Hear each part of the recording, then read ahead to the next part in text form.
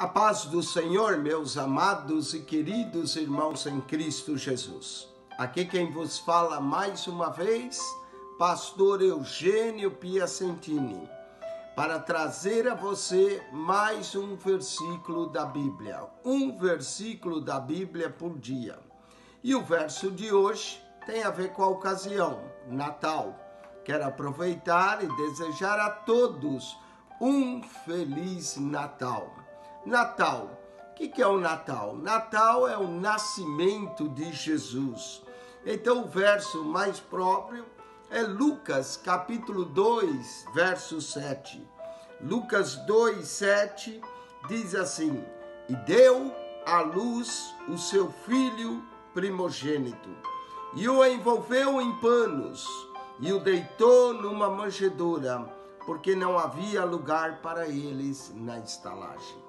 Jesus é o Filho de Deus, mas também é o Filho de Maria. Aqui ele é o Filho primogênito de Maria. Em João 3,16 e João 1,18, ele é o Filho unigênito de Deus, o único Filho gerado de Deus.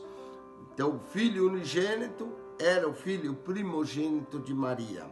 O envolveu em panos. E também o sinal no capítulo 2,13 diz, e apareceu um anjo, diz, 2,12 diz, isso vos será por sinal, achareis um menino envolto em panos e deitado numa manjedoura. Interessante o sinal, o menino envolto em panos.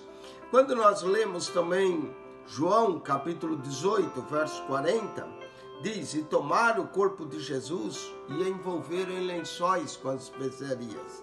Olha que coisa interessante, ele entrou no mundo e foi envolto em panos e deitado numa manjedoura.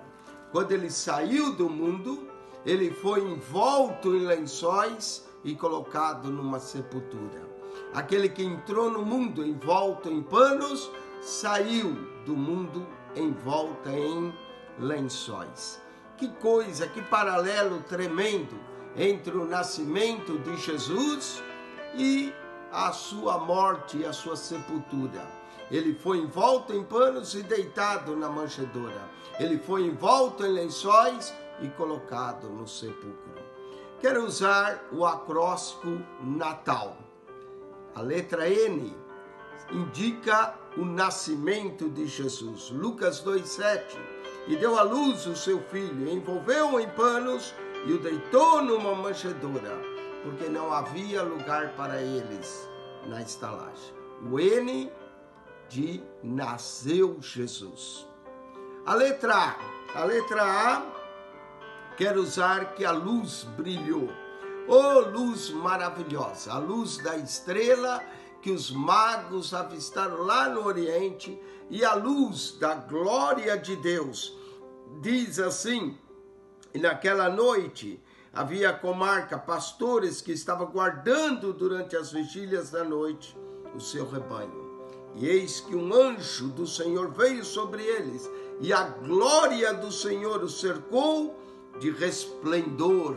A luz brilhou com a chegada do anjo, a luz brilhou com a chegada de Jesus. Ele é a luz que ilumina o nosso caminho. Ele é a luz que alumia todo homem que vem ao mundo. A luz verdadeira de Deus. Jesus, a luz do Natal. O N, nasceu Jesus. O A luz brilhou. O T, todos os anjos proclamaram. Diz no capítulo 2, verso 13, e no mesmo instante apareceu com um anjo uma multidão dos exércitos celestiais, louvando a Deus e dizendo, proclamando boas novas, paz na terra entre os homens de boa vontade. O N, nasceu Jesus. O A luz brilhou. O T, todos os anjos proclamam. O A, novamente, alegria. Lucas 2,10 diz, o anjo lhe disse, não temais, porque eis que vos trago novas de grande alegria. Natal é alegria, Natal é festa, Nasceu Jesus, a grande festa cristã, o Natal. Por isso que trocamos presentes, porque o maior presente Deus nos deu. Alegria será para todo o povo. Vamos para o L. O L, no final do verso 13, diz: louvando a Deus e dizendo glória a Deus nas alturas, paz na terra, boa vontade para com os homens. O L lembra louvores a Deus. Louve a Deus nesse Natal, por Jesus. N de Natal, nasceu Jesus. A luz brilhou. O T, todos os anjos proclamam. O A, alegria. Natal é novas e alegria. E o L, louvores a Deus. Que Deus te abençoe, que você tenha um feliz Natal. Lembre que Natal, esse acróstico, N, nasceu Jesus. A luz brilhou. T, todos os anjos proclamam. A, alegria. L, louvores a Deus. Louvado seja Deus para todo sempre. Engrandecido seja o seu nome por ter mandado Jesus. Acione o nosso canal no YouTube, PR Eugênio Piacentini. Deus te abençoe nesse Natal. Feliz Natal.